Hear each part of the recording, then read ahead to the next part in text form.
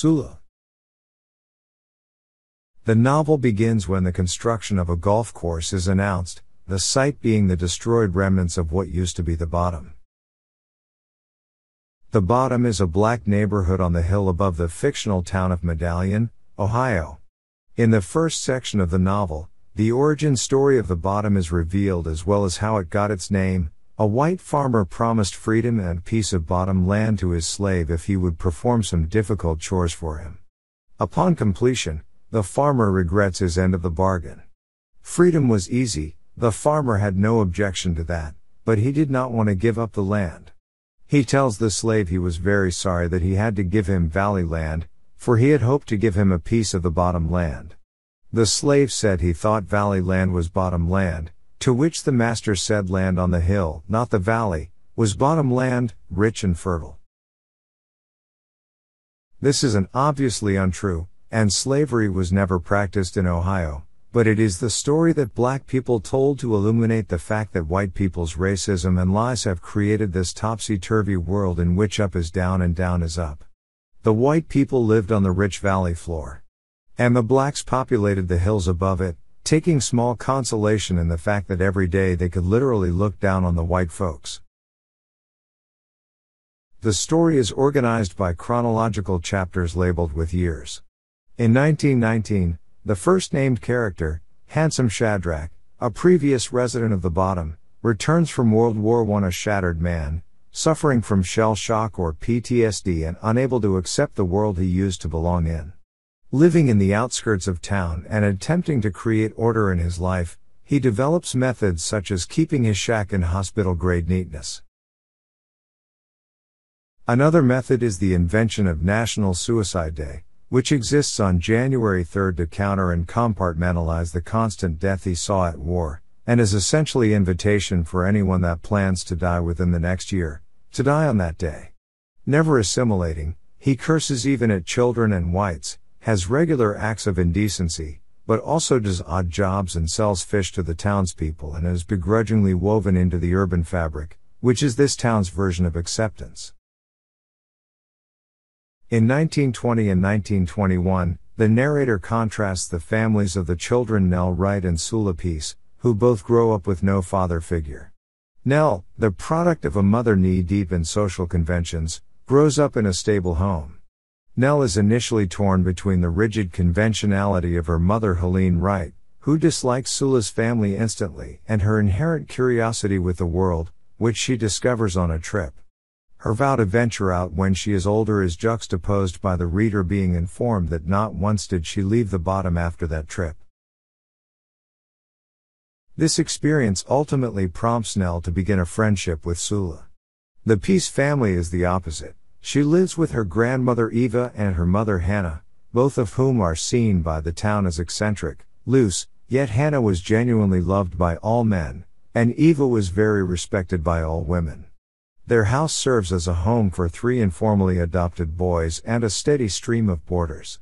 The extremely strained relationship between Hannah and Eva is revealed.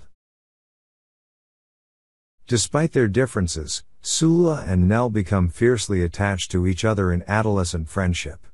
They share every part of their lives. This includes a memory of an accidental traumatic event. One day, they playfully swing a neighborhood boy, Chicken Little, around by his hands. Sula loses her grip and he falls into a nearby river and drowns.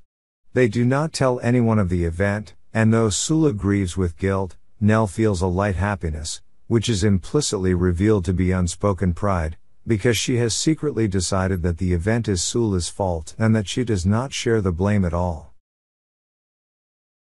What complicates things is Shadrach's shack, which has a direct view of the incident. To find out if he saw, Sula visits it alone and is surprised at its orderliness, but she is unable to ask the question through her tears. He comforts her and she runs away, accidentally leaving her belt, which Shadrach hangs on his wall as a sole ornament and memorandum of his only visitor. One day, Hannah tries to light a fire outside and her dress catches fire. Eva sees this happening from upstairs and jumps out the window in an attempt to smother the flames to save her daughter's life. An ambulance comes, but Hannah dies en route to the hospital, and her mother is injured as well. The incident proves Eva's fierce love for her daughter despite previous tension. Sula, however, had stood on the porch and watched her mother burn. Other residents of the bottom suggest perhaps Sula was stunned by the incident, but Eva believes she stood and watched because she was interested. Nell chooses to marry, which implicitly breaks the bond of the girls who promised to share everything. Sula follows a wildly divergent path and lives a life of ardent independence and total disregard for social conventions. Shortly after Nell's wedding, Sula leaves the bottom for a period of 10 years.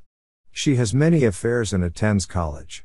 When she returns to the bottom and to Nell, now a conventional wife and mother, they reconcile briefly.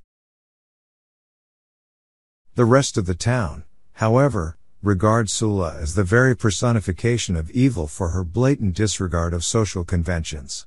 Their hatred in part rests upon Sula's affairs with the husbands of townspeople, though Hannah did this very thing with much less criticism. The hate is crystallized when the husbands start a rumor that Sula slept with white men, successfully turning the whole town against her, though it is implied at the end that Sula was not hurt by anyone's opinions except Nell's.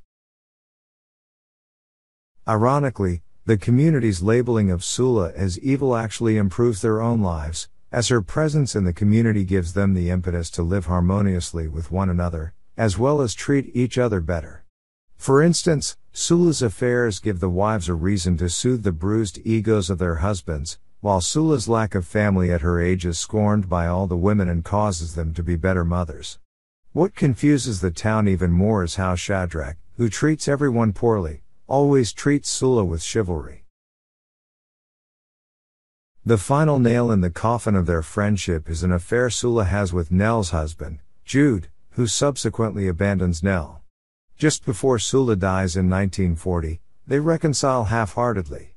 With Sula's death, the harmony that had reigned in the town quickly dissolves, as the couples begin bickering again and the women complain about motherhood again. Sula dies alone, and the community doesn't even attend her funeral. Shadrach, whose PTSD has faded enough for loneliness to crawl back in, is the only one saddened by her death. Nell never remarries and instead smothers her children, repeating every one of her mother's mistakes. The bottom slowly dissolves after Sula's death, becoming a different place. Nell visits Eva out of cordiality in 1965 in a home for old people, where Eva tells her that she knew about her and Sula drowning Chicken Little. Nell replies that the blame was just on Sula, but later realizes that the girls shared everything back then. Nell says goodbye to Sula at her gravestone, finally realizing that all this time she thought she was missing Jude, when really it was Sula, and cries in grief as she recalls the years spent without her.